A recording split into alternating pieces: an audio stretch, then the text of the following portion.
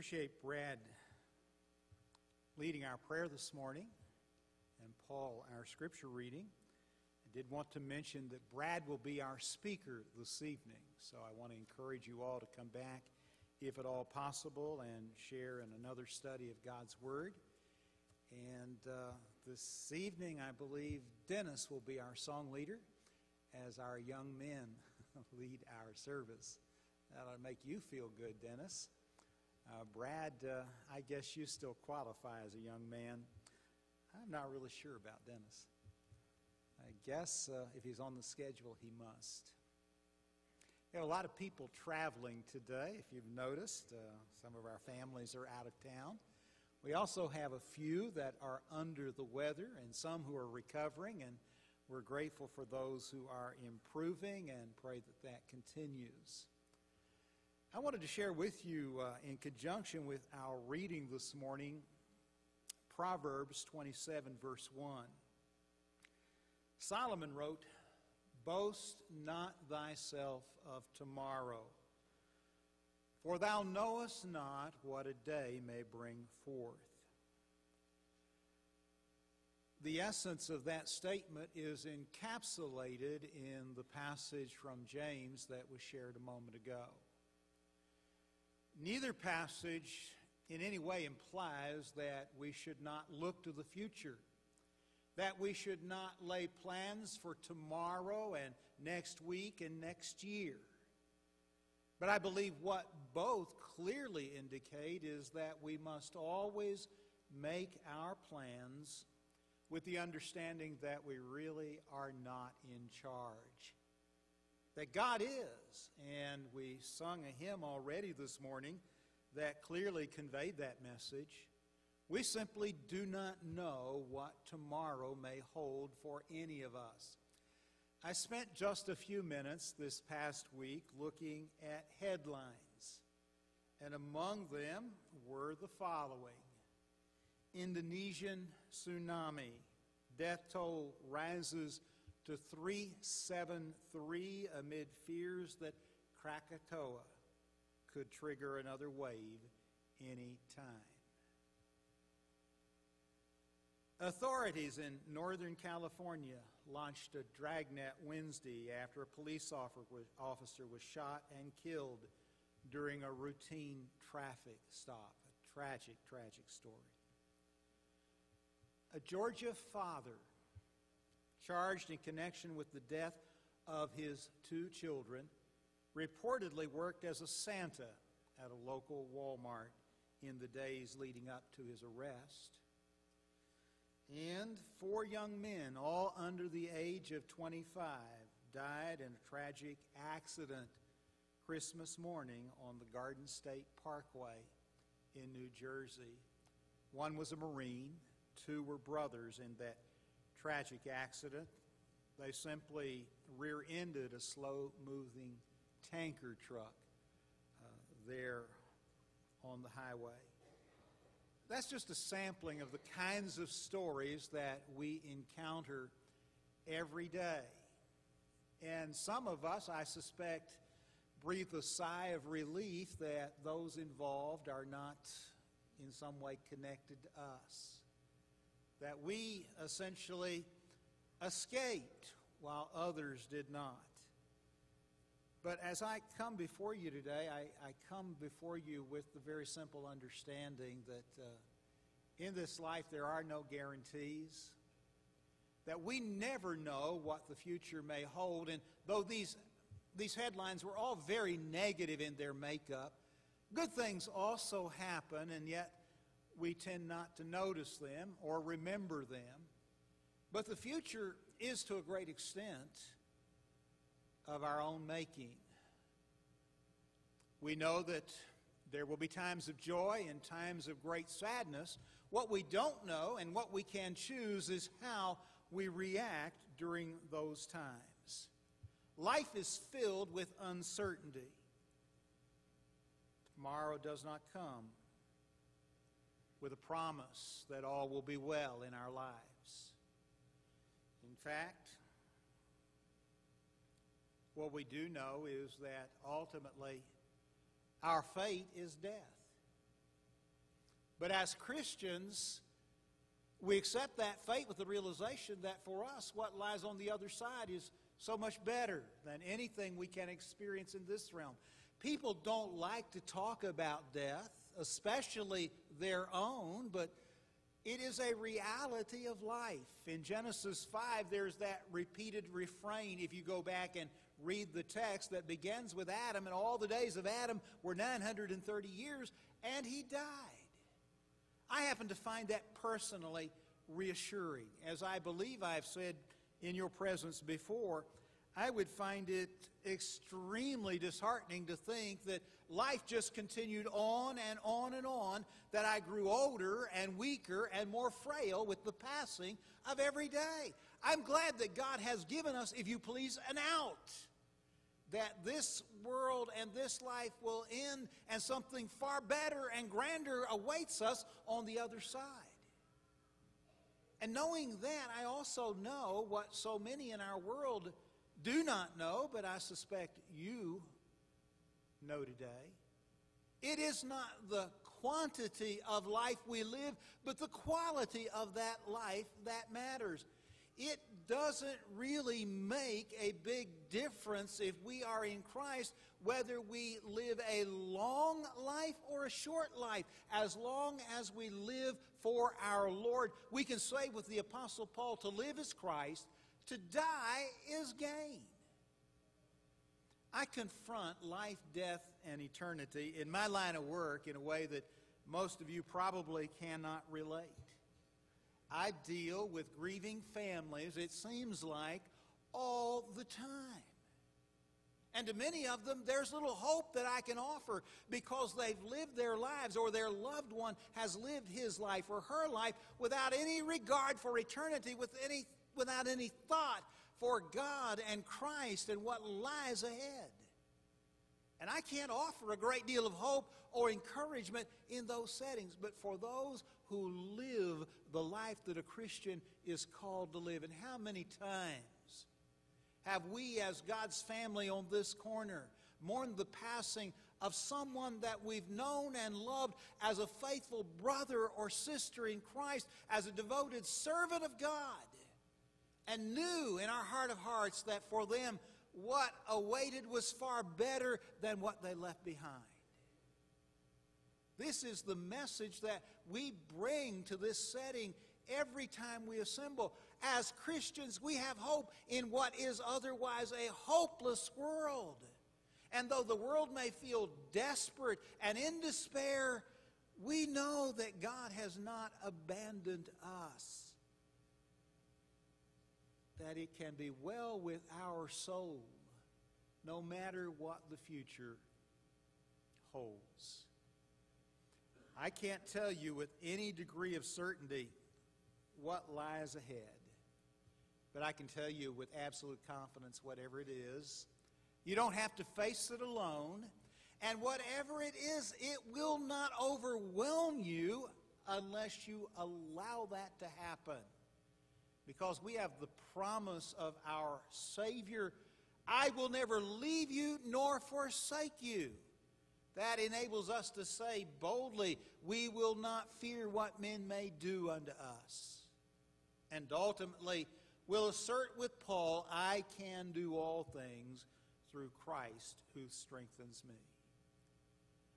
And so as I look at this passage in James chapter 4, I'm reminded that it is right and proper for us to plan ahead, to look to the future, but always to do so with the understanding that God is in control, and it is not our will, but His will, which must be done.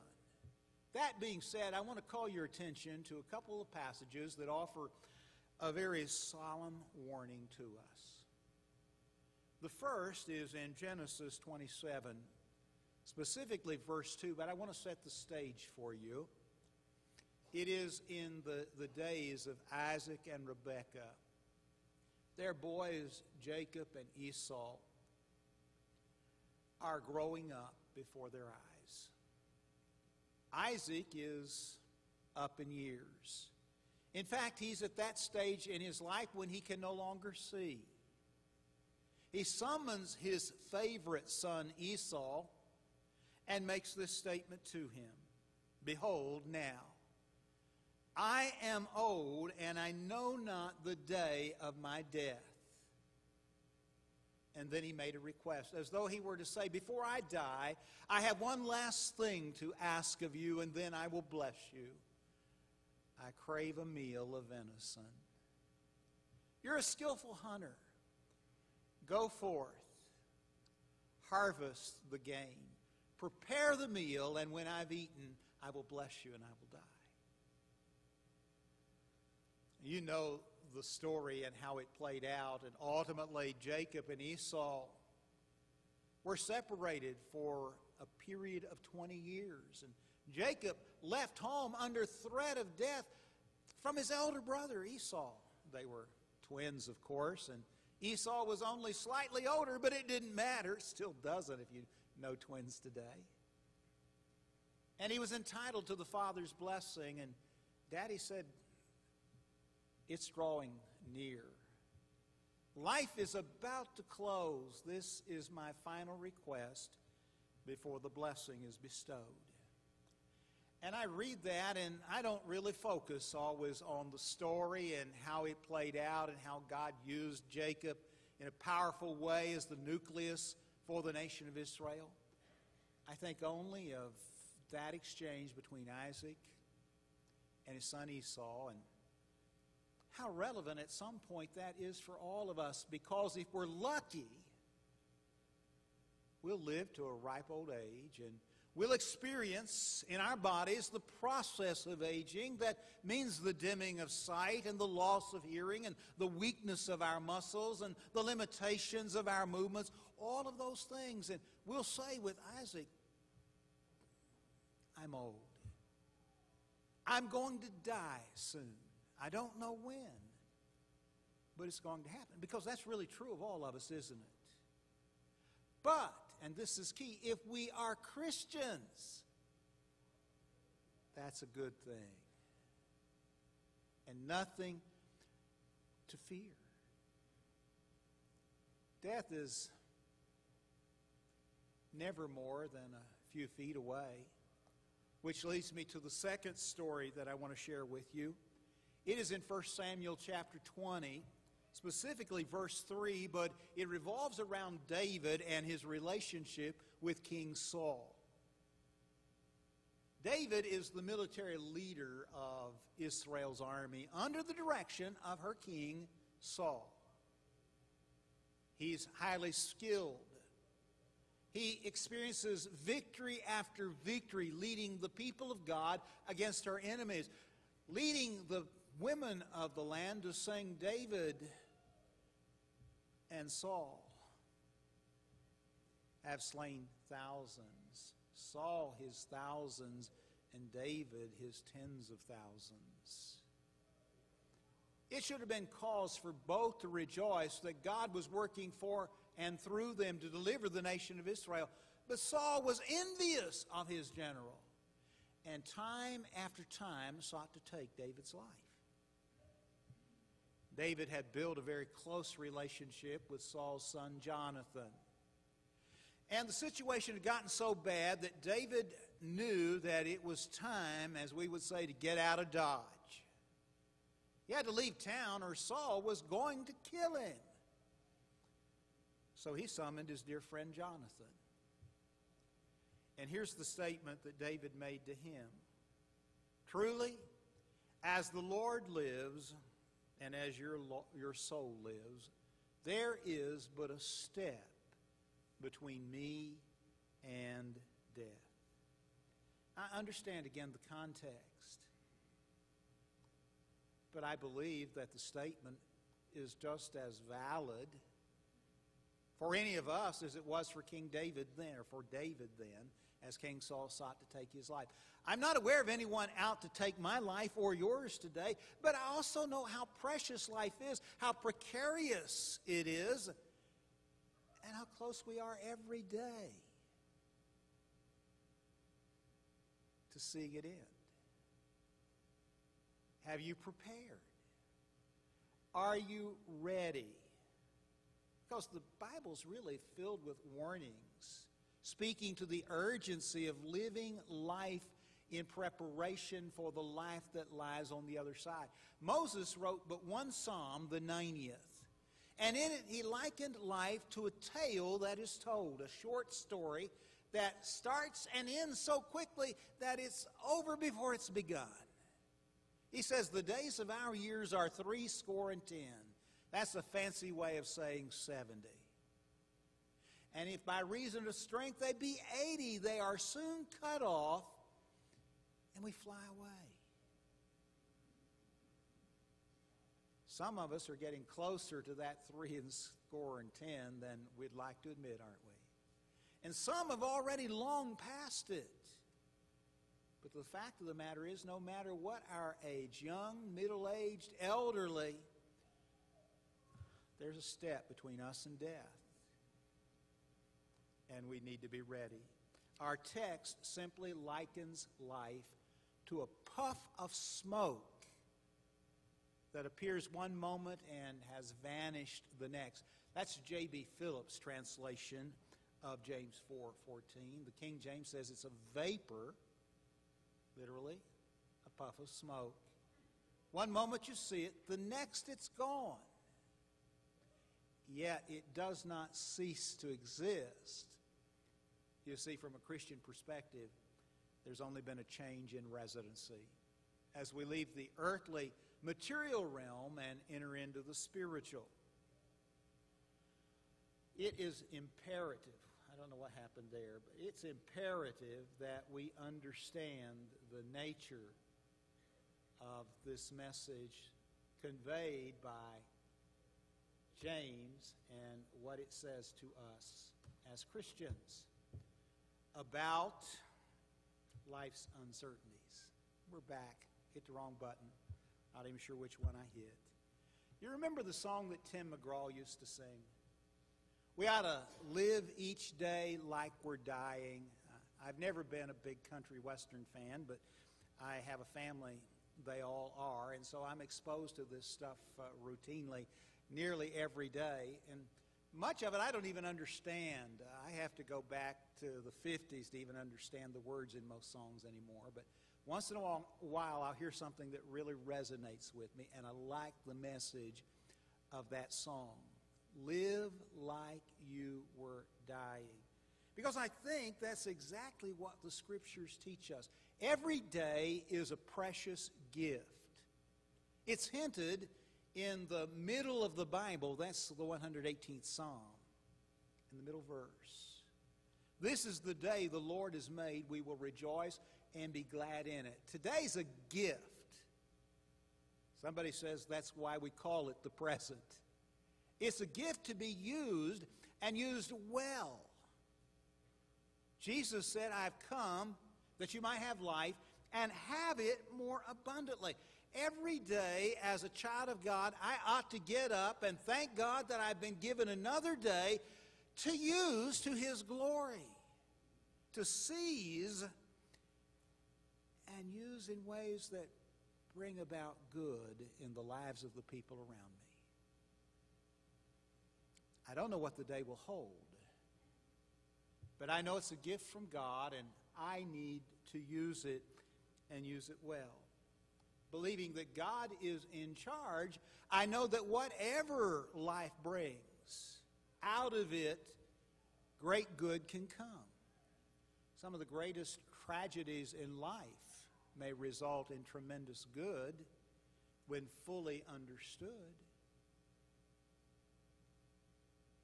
If you look back over history, some of the lowest points in the history of human civilization ultimately led to some of the greatest triumphs. Victory over Nazism. Victory over Japan. What a transformation occurred in our world, and in those two nations in particular. But what a terrible thing to go through a world war to ultimately reach victory and turn enemies into friends. That's on a grand, broad scale. May I suggest there are little things in our lives every day that happen that can either produce great good or much harm, depending on how we respond to them. As I remind you frequently, and Brad even intimated in his prayer this morning, that we come here carrying all kinds of burdens. For some, the holidays are really difficult. They have no one or almost no one. Life can be hard. But then we come to a setting like this and remind ourselves, if we're thinking clearly, we're not alone. We're part of something much bigger than ourselves. We're part of God's family. And if no one else cares, He does. And He will always be there for us. Some hearts are heavy because of the loss of loved ones. Others are dealing with sickness and disease. And some, why, they're on the mountaintop. Life couldn't be better. All is well, and there are folks scattered everywhere in between, from the deepest valley to the highest mountaintop. But God's in charge, and wherever you find yourself in life, the goal ought to be that expressed by Paul in Romans 8. We know that to them that love God, to them who are the called according to His purpose, that all things ultimately work together for good. I don't have to know the future when I know who holds the future in His hands. In 2 Corinthians chapter 4 through chapter 5, verse 2, Paul writes to pick the spirits of the saints at Corinth up. And in doing so, he makes observations that should be apparent to all of us, that our outward man is perishing. That is, the process of life, birth, life, death, from cradle to grave is very normal and natural.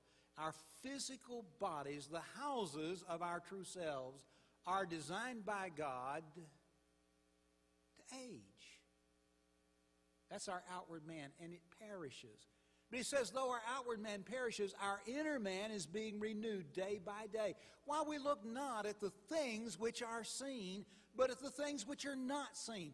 Why do we need the focus that he brings us to? A focus on what can't be seen as opposed to what can be seen. Because what you see is only temporary. What you can't see is eternal. And he says, we look at our bodies, we can see, and we know what's happening. But our real focus ought to be on the inner man, the inner person, that part of us made in the image of God that is perpetually young and vibrant, alive. And know that when our earthly house of this tabernacle is dissolved, we have a building of God, a house not made with hands, eternal in the heavens. We sometimes sing that song that includes the refrain, I know who holds tomorrow. Many things about tomorrow I don't seem to understand, but I know who holds tomorrow, and I know who holds my hand. It's actually, I think, 319 in our songbook. But Tim couldn't find it, so it may be in another songbook. But it's such a powerful message. It's the one that James is conveying in James chapter 4. He says, you plan for the future. You look ahead. You have lofty goals. But know that at any moment they can be interrupted. So make your plans with God's will in mind. And know whatever happens, it cannot overwhelm you unless you permit it to overwhelm you. That God will never give you anything too great for you to bear, no burden too heavy to be borne. But you have to trust Him. You see, we're here today because we have a different outlook than the world. We really believe that there's something better than what this life has to offer. And we're here today preparing for what lies ahead. And I was sitting beside Bill this morning as we were singing and thinking about the simplicity of our worship. At the Lord's table, we gave thanks for unleavened bread and grape juice. They serve as a reminder of God's great love for us and how He willingly dispatched His Son from heaven to earth to be our Redeemer. It's such a simple thing, but has such profound meaning. I must never, never, never forget. God loves me. Christ died to save me. Heaven is my future as a Christian. We've lifted our voices in songs, hymns, and spiritual songs today. And God has listened and accepted our worship in so many ways, such a little thing, but how uplifting and powerful that is. It has always been, and I suspect will always be, the part of the worship that I look forward to the most and the part that I enjoy the most, and maybe the part that I am worst at. But God isn't listening for four-part harmony. He's not focused on hitting every note. He's listening to the expressions of our hearts as we teach and admonish one another in psalms and hymns and spiritual songs, singing praise to our God and our Redeemer. Every aspect of our worship, in its simplicity, is designed to draw us closer to each other, closer to our God, and prepare us to go out into this community and live for Him and be an influence to those around us. Rudyard Kipling wrote the poem If, which contains these lines. I think they're the lines the world embraces as it faces life. In fact, I read just this past week that Warren Buffett attributes these lines to his success. If you can keep your head when all about you are losing theirs, if you can wait and not be tired of waiting, if you can think and not make thoughts your aim, if you can trust yourself when all men doubt you, yours is the earth and everything that is in it. And I would not argue with that.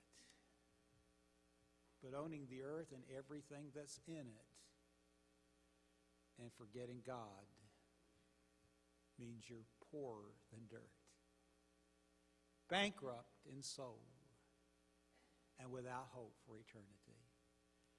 I would like to think that the key to life is knowing God, embracing Christ, and following this glorious book. And when that happens, we still don't know what the future holds, but we know who holds the future, and it will be well with us.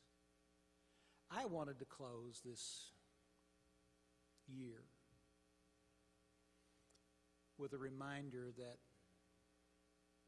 we come together next Sunday, God willing, it will be a new year. It conveys the same promises, offers the same hope that every year since has offered. But it also holds the possibility of tragedy, heartbreak, and despair. For some of us, we'll be on the mountaintop. And for others, we'll hit the depths of Death Valley. There will be good times. There will be bad times. But if we are Christians, it will be well with our soul. Are you a child of God? I want you not to leave this year